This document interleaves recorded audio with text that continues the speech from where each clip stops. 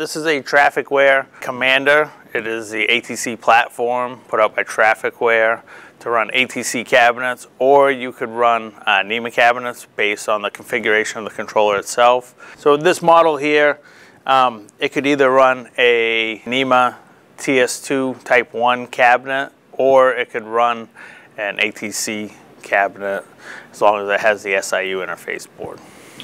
It does have a touch screen, you know, that other controllers do have. It has a graphical interface, which you would see if you were doing a web browser login to it. But traditionally, traffic technicians like the classic menu-driven screen just for ease of navigating. Well, to bring you through the steps, first thing you'd want to do, hit the home key so that you're at the main menu. You're going to find in these controllers that you're going to bounce to the main menu a lot.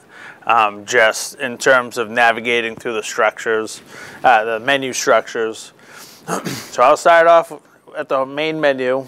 First thing you want to do is shut the run timer off. The run timer is basically the internal runtime clock that would be used to either turn the controller on to run an intersection, or certain features you have to shut the run timer off. Like if you're going to initialize the database, in this case, if we want to start off with a clean standard 8 ring structure, we want to initialize the database. So I'm going to go main menu. I'm going to hit 1 for controller, 7 for enable run, and you're going to see there's an option for runtime status in the change to. So as long as the cursor is on the change to section, you can hit any number key to toggle it from on off. Once you do that, you'll hit the enter key, and you'll see the runtime status will update to off. So now you know the controller is not trying to time, it's not trying to process through any timings. So now that you've done that, we'll hit the home key to go back to the main menu, and you're going to go in 8 for login. And then option 4 is going to be initialize. So when you go in there, it's going to give you different options of what you want to do. Now, if you select number 1 for database, it's going to bring you to a screen where you can toggle through different functions. You can do a full clear if you want to zero out all the data. You can do a full standard 8, which is going to populate. It's basically going to populate the ring structure with all 8 phases that you would typically use at an intersection. Other options are full diamond, and then basic comms.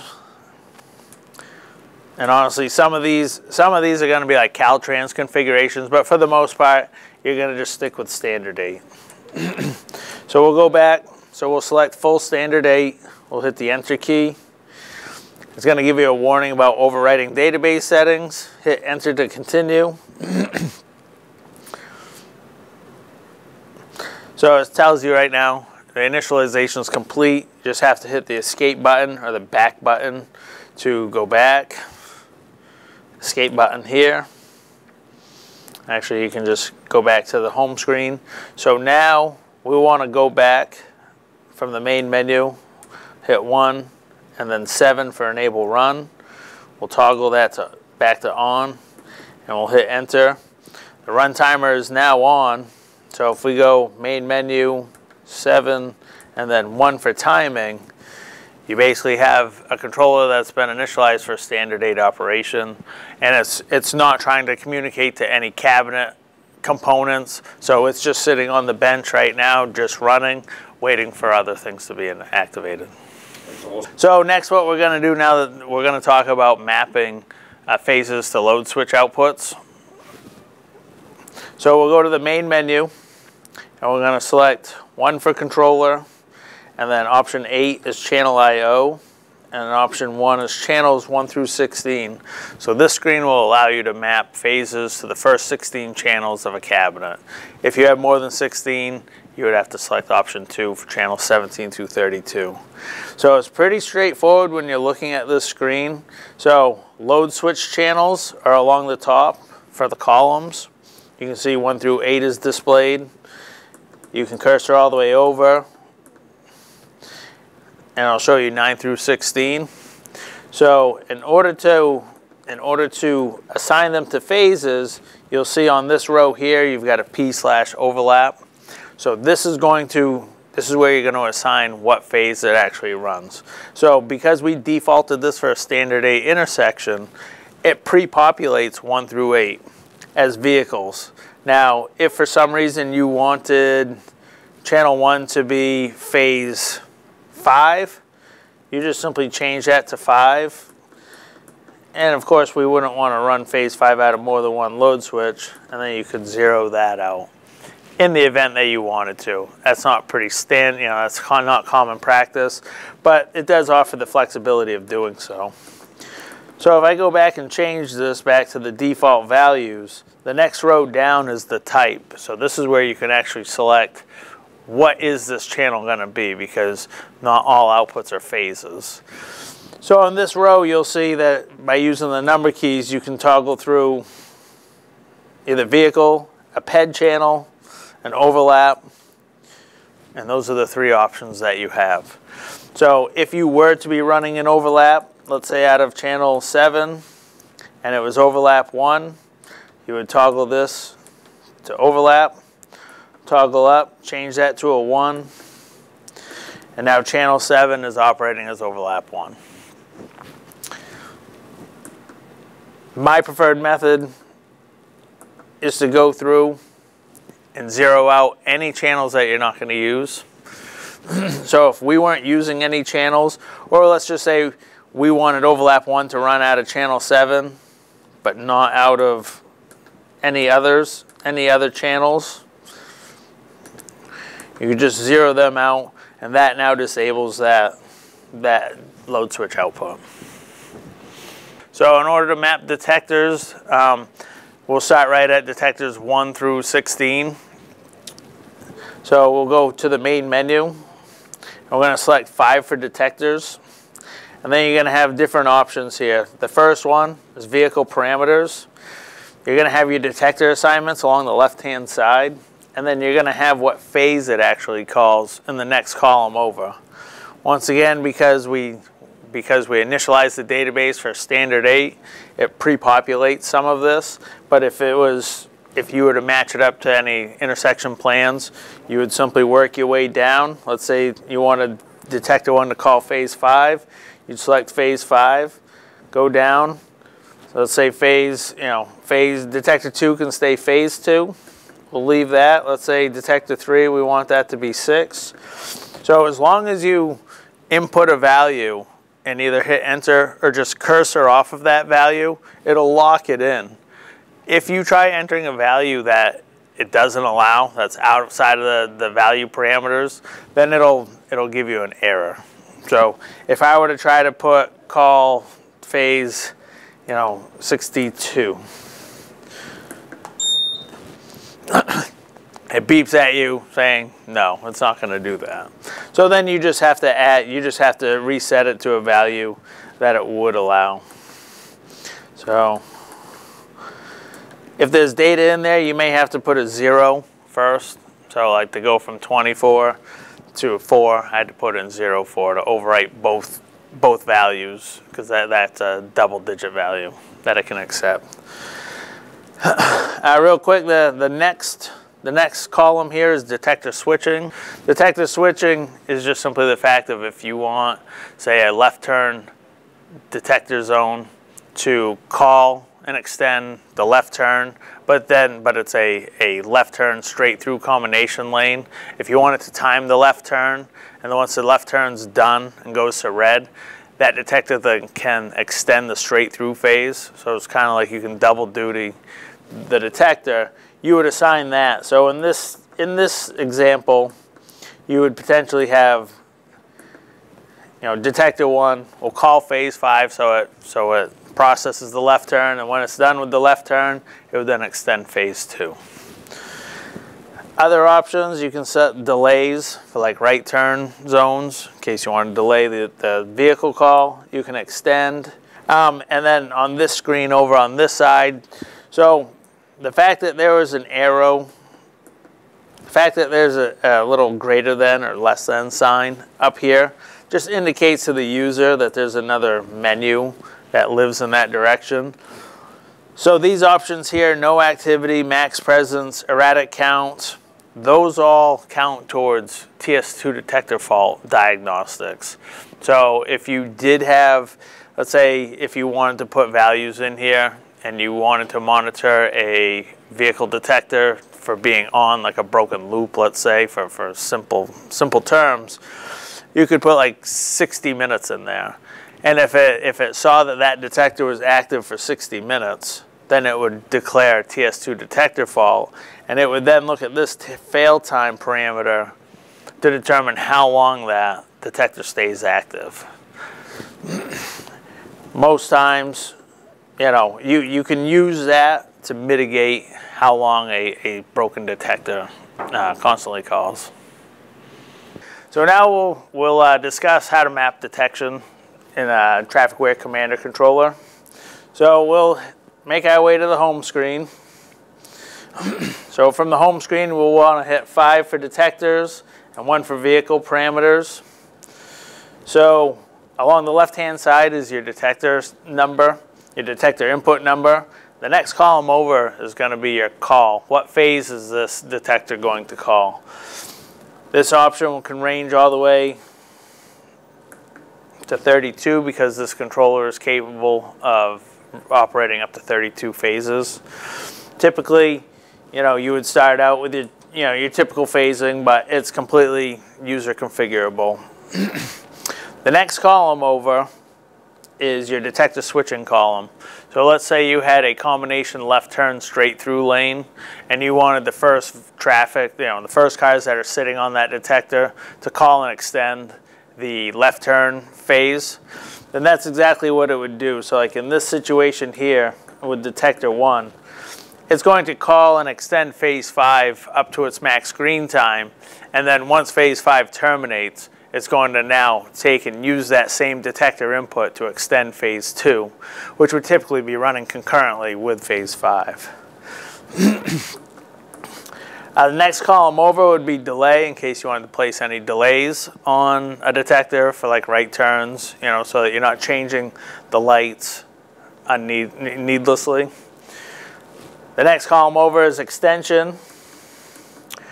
Queuing, once that detector has been active for up to a certain number of seconds, say 15 seconds, then it stops placing a call on it. So if you only want that detector to allow so much of its time, you could limit it using that queuing factor. This screen over here is for TS2 detector diagnostics. No activity, max presence, erratic counts, and then a fail time that would be applied to this. So you can set different values in here to make a detector declare, if the right criteria takes place, like a max presence of 60 minutes, then the controller would have the ability to fail that detector.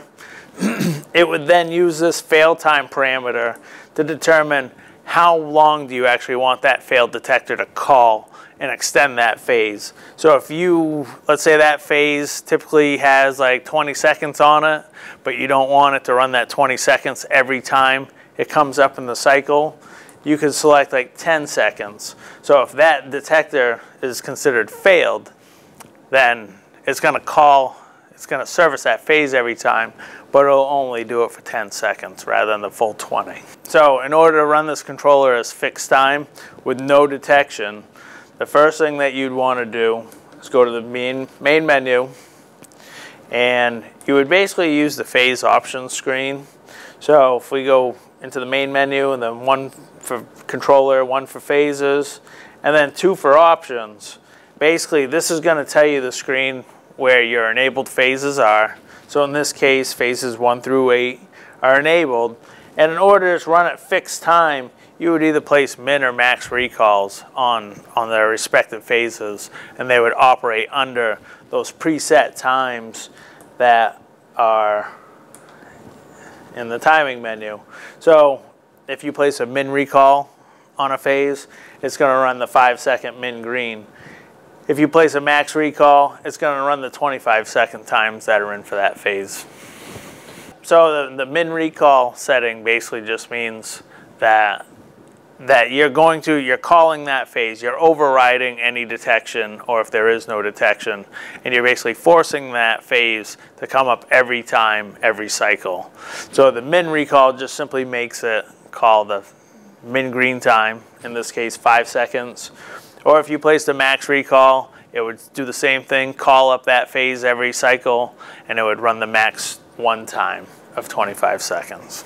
To put min and max recalls in from the main menu, we'll start off at the main menu.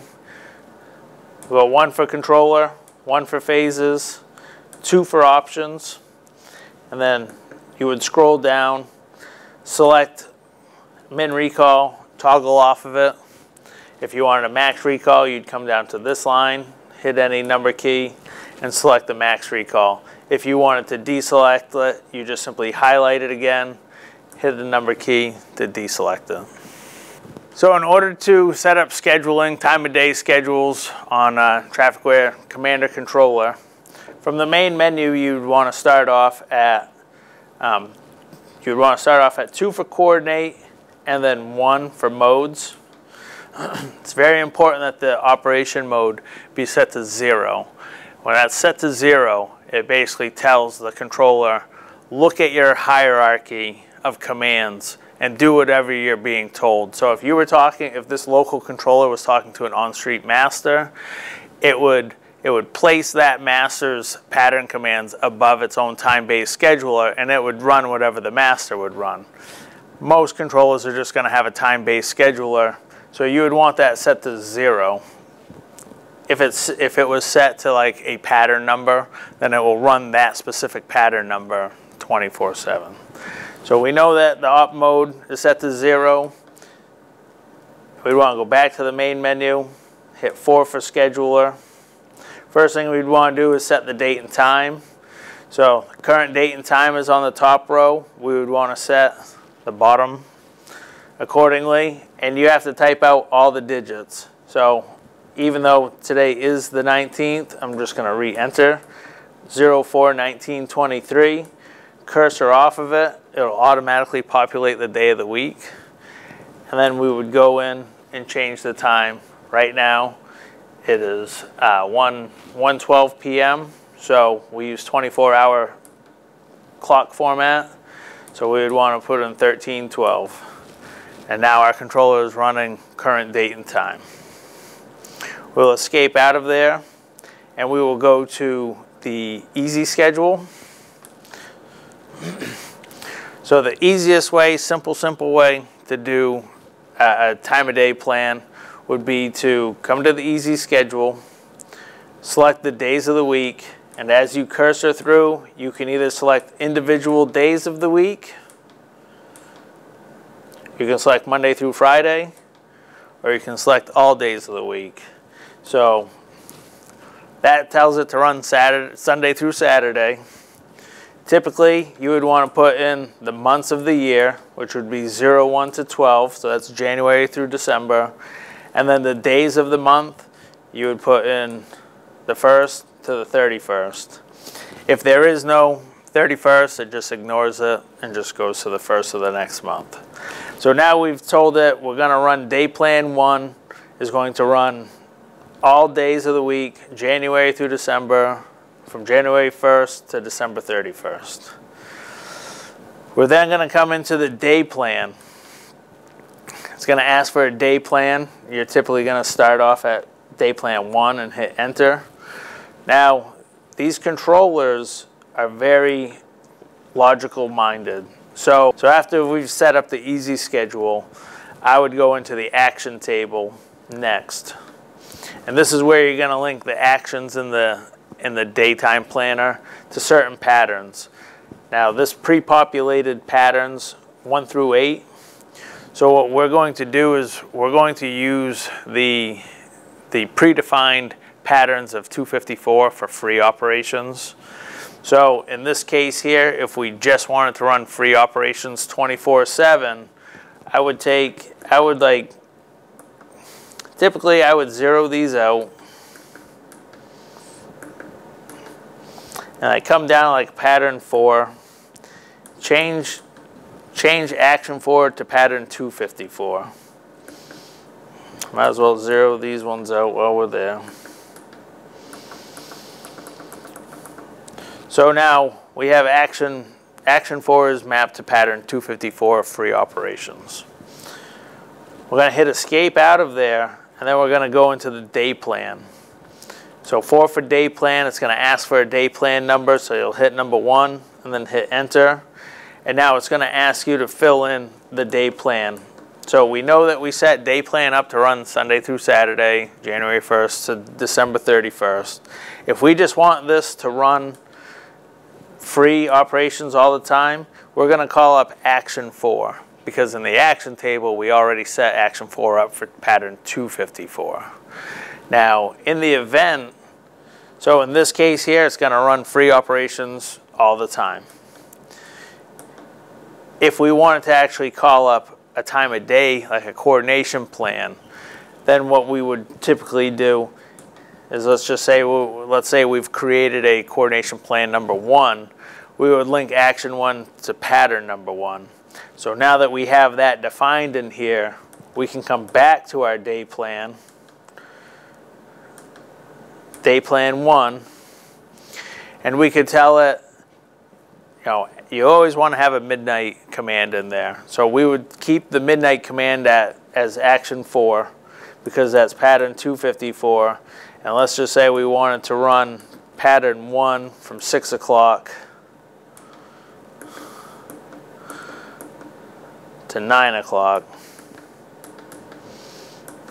and then go back to free operations. So that's what your day plan event would look like, or your day plan would look like if you wanted to run free other than plan 1 from 6 to 9 a.m.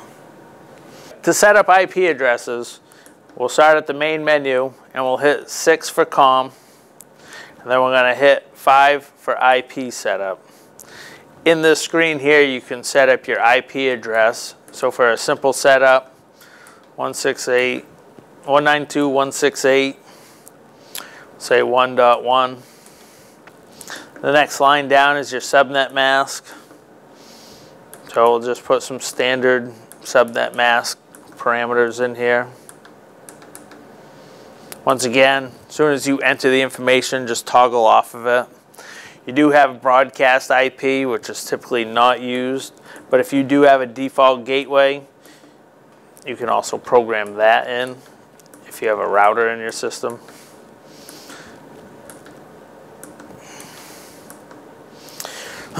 So now, the other options that you have on the screen would be, if you want this controller to only talk to a specific host IP address, you can then lock down that communications like a whitelisted IP address.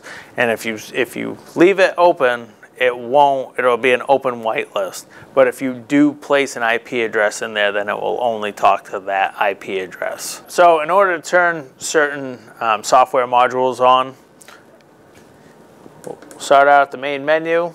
We're going to go to 8 for login, 4 for initialize, and then option 2 is going to be run options. In this screen here, it'll show you what software modules are available on this controller. So in order to turn certain options like transit, we would just toggle, if it says available on the right-hand side, then it means that you can activate it on the left-hand side. So we'll just scroll down, we'll turn on transit, we'll turn on DSRC and emergency. So you just turn on which options you want to enable in the controller.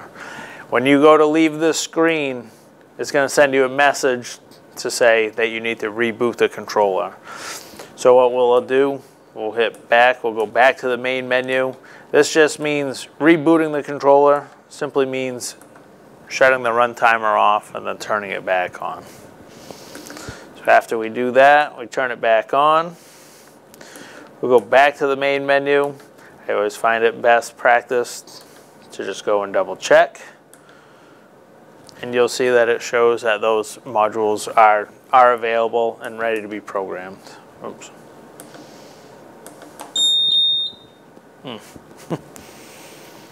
Once you verify that your DSRC is enabled on the controller, you'll need to navigate to the COM menu, option 6, and you should have a menu labeled option 9 DSRC.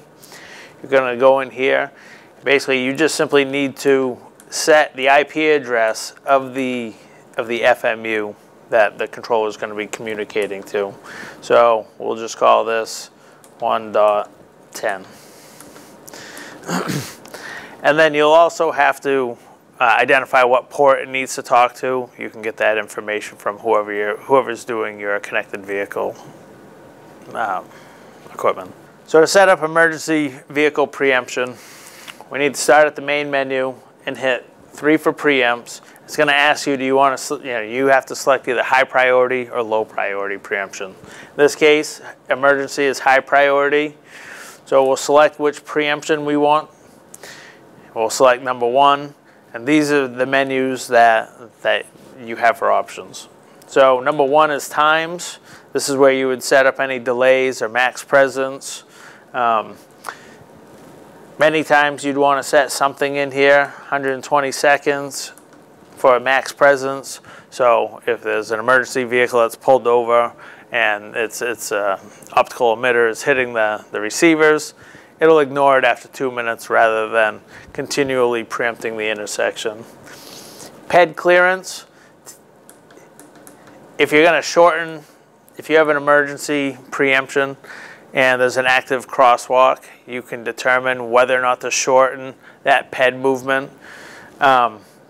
This option of 255 ensures that the controller will maintain the rest of that PED clearance, because as far as I know, you're not allowed to shorten that.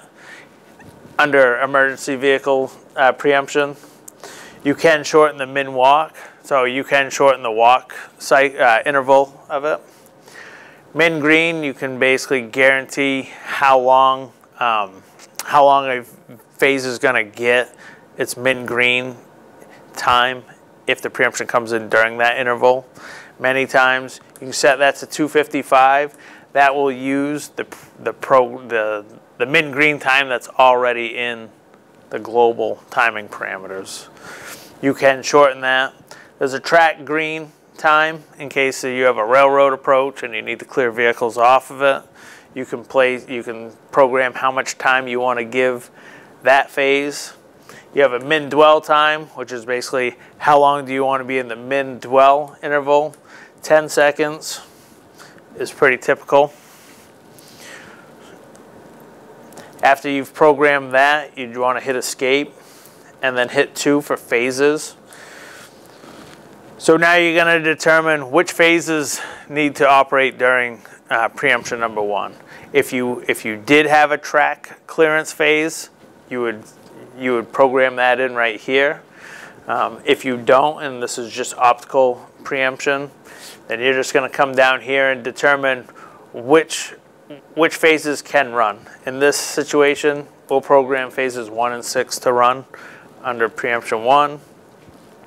Anytime you see a plus sign at the bottom, it simply means that there's more data fields down here. So down here, you can program all kinds of dwell vehicles or dwell PEDs. You can also program your exit phases. So when you leave preemption, those are the phases that it goes to. We'll hit escape. You have 3 for options. These are different options on how it processes the preemption. You can lock the input or you can not, depending on your preference. Override auto flash basically means if it's in a nighttime flash, do you want it to come out of flash and service it? Most agencies that I'm aware of don't want that. They want to just stay in flash. This override higher preempt option, that allows you to prioritize different preemptions, 1 being the highest, 6 being the lowest. Or in this case, with these controllers, I think they can do 12 high priority preempts. Flash and dwell. Some agencies actually want the intersection to go to flash during preemption. Make sure that's toggled off.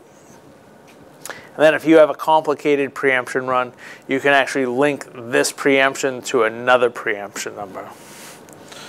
So after that, I'll hit escape. 4 for times. There's different parameters in here that you want to set. Typically, you would want to match up these are your exit clearances. So you would want to match up whatever's programmed in the controller. I'm just guessing that that's what you'd want. You know, that's a typical set of yellow and red clearances. Extend dwell just simply means that once the active preemption signal stops, how long the controller will artificially extend after that signal is dropped. Return max is just a matter of if you wanted to return from preemption and you want to place max recalls. 5 is overlaps. You would just simply define any overlaps that are supposed to run during this preemption. Track overlaps, dwell overlaps, that's pretty straightforward. Options plus. This is where you would enable or disable overlaps. This is where you would enable or disable preemptions. The type of preemption is in here, emergency. I don't remember what LRV is. I think it typically is emergency. Oh, light rail. Gotcha. The different types are emergency and light rail. And then on the output side, you have TS2, delay, dwell, and off. TS2 would basically be to operate your confirmation strobe. That would activate it as soon as the preemption call was received from the controller. Delay is if it's timing a delay interval, it would turn it on then. And dwell is once the preempted phase is green, turn on the confirmation strobe. There's also several other options in here. About the only other one that would be used fairly commonly would be the coordination plus preempt. That just means that once it's done with the preemption, it would look at vehicle detections and exit to what phase would typically be up during that part of the cycle, instead of the exit phases that we programmed. Preemptions can be processed either through the cabinet interface itself, through like an optical preemption card, or DSR, or through NTCIP commands from the FMU. It's going to call up this preemption. It's going to run the same parameters either way. First, showing up to an intersection that's in flash and you're trying to diagnose the problem. From the main menu screen, I would want to start at 7 for status and 1 for timing. This is going to bring up the actual status of the intersection, what it's trying to do. If the traffic signals were in flash, then typically there's going to be a stop time input applied. The controller would relay this information by saying stop time down here, and it's actually going to pause the controller where it was at the moment that the fault occurred. So that will at least give you an indication of what phases were active at the time. So in the event that you find that your controller is the problem for why your intersection's in flash, then the first thing that you'd want to do is take a USB and put it in the USB port, and which probably, if we had one. Once that USB stick is in there, you'd go main menu. So main menu, 8 for login, 3 for disk utilities, and you have option 4 is data key backup. So you would hit 4 with the USB stick in there, and that would write that database to this controller. Once that process has been done, you can take your replacement controller. Take this one out, put the replacement controller in, and then you would put the USB key back in it. Now there are certain folder structures that have to be put on that USB key. That would be right in the manual on what directories need to be on there. And so once you've put the new controller in, put the USB in, you navigate back to 8, 3, and then 5 is data key restoration. So you'd hit 5. It's going to tell you, it's going to tell you if you have to, that you have to turn the run timer off. So from the main menu, we'd go 1, 7. We want to toggle the run timer off. hit enter. We would then navigate from the main menu, 8, 3, and then 5 for data key restoration. Go in here, it'll ask you if you're sure. You would hit enter. If there was a data key in here with a good configuration file on it, it would then upload that. To work with dynamic max timing in the controller, you are basically just allowing the controller to automatically ramp up its max screen time based on vehicle demand. So in the general timing screen, main menu 1, 1, 1, if you scroll all the way down to the bottom,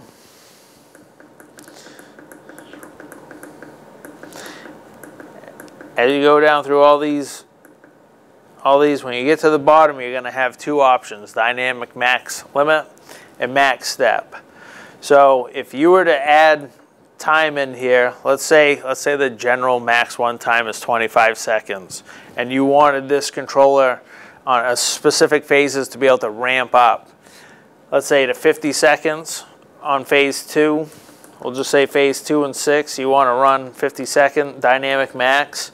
You would place 50 seconds in there, and then this max step is what increments you want it to be able to grow or decrease by. So pretty typical would be like 5 seconds or maybe 10 seconds. So we'll place 5 seconds in there. So the way that dynamic max works is that once that phase maxes out, if it's running free operations and that phase maxes out 2 times in a row, if the max screen time is 25, it'll automatically step that max screen time up by 5 seconds to 30 seconds. If that approach continues to max out another 2 times, it'll add another 5 seconds and bring the max screen time up to 35 until it reaches all the way to 50. At that point, it tops out. It can't go any further. But then once you start seeing gaps in traffic, it'll start, as soon as it gaps out once, it'll start bringing that down by 5 seconds until you're back down to the max screen time. I'm Josh Schmitt. I work for VHB out of the New England offices. I might see you out in the field sometime, and happy I could help.